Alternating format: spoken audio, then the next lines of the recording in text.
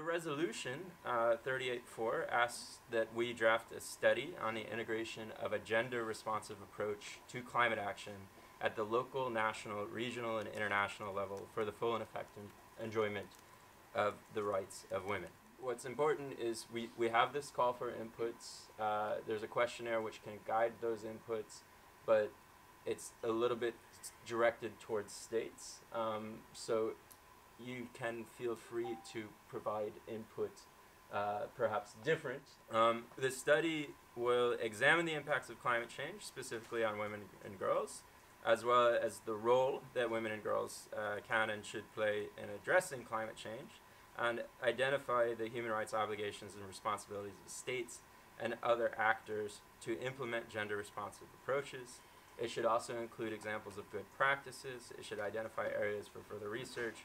And I'd be really interested in your ideas about how we can collaborate and highlight this approach, the resolution itself, and the products that will be created as a result of the resolution's mandate here at the UNFCCC.